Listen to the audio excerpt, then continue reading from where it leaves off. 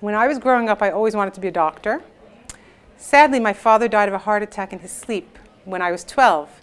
And a few years later, my mother passed away of breast cancer when I was 16.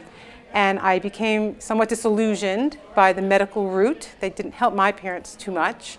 And I went in a different direction. I studied things around journalism and writing when I was in college, and biology.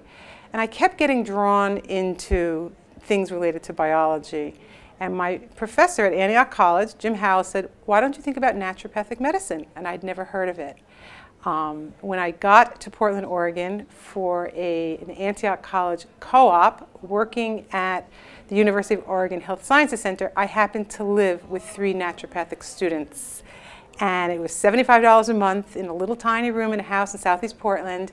And I got, at the age of 19, totally turned on to naturopathic medicine. And it was an answer to my prayers because it combined a lot of things I was interested in terms of the natural medicine world: exercise, diet, healthy living, positive thinking, with medicine. And in those days, you really couldn't look it up on the internet, and you couldn't look in the back of a magazine. It was very hard to find. This is in the early 1980s, 1979, I guess, actually. And so when I lived with those students, I saw how passionate they were about their work. I saw the nature of the training. I saw the incredible rigor that they were approaching their studies with. And I started volunteering at the naturopathic school in the front office as a college student, really. And from then, I knew that I had found my profession, and it was really kind of divine inspiration and knowing that I was at the right place at the right time to get in touch with people doing this amazing work. And now I've been in practice almost 30 years, and I have to say it was a very good choice, and it fit my personality, my temperament, and my interests.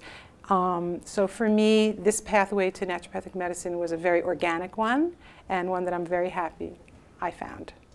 I would say this is absolutely the future of medicine. You will be so inspired and turned on about healing and the human body and the capacity of the human body to heal.